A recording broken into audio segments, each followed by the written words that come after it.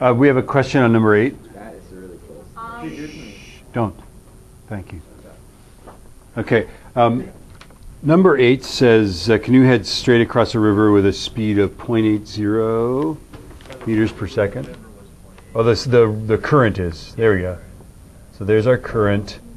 And it takes 35 seconds, and that's both, right, to cross the river. And it's 75 meters wide.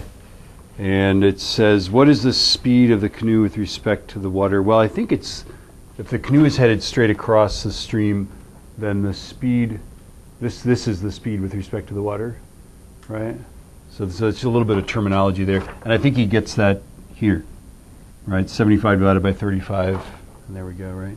Then it says, what is the speed of the canoe with respect to the shore?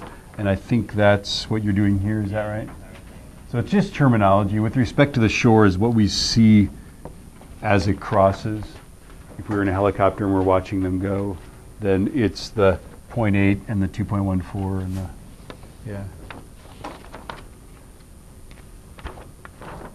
Are we okay on number 8? How about number 9? Are we okay on 9? Talk about 9. Apple pie? Talk about number 9. Okay. Now, Mr. Duggan wrote number 9. I don't know if you can tell that. Red elk has to swim a river where his friend Magenta Antelope has a pie that they're going to share. The river has a current of 4 meters per second. Holy cow.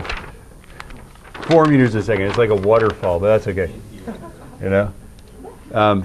And red elk swims at such a rate, I think, didn't we figure this out? It's like you do 100 meters in 28 seconds or something like that. We're pretty sure that's impossible, you know?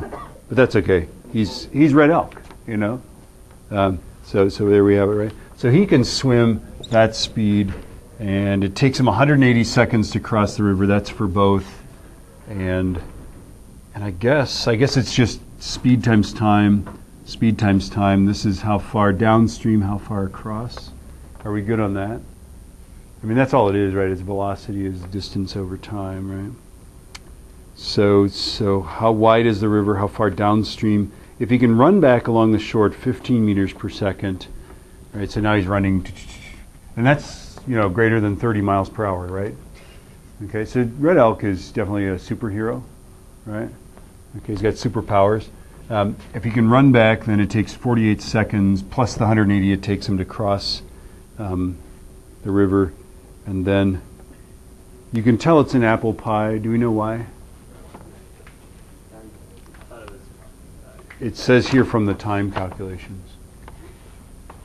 I don't know. Ask Mr. Duggan. Ask him why it's apple pie.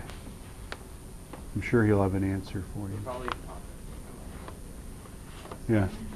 Mr. Duggan, why is it apple pie? I don't know. I don't know that.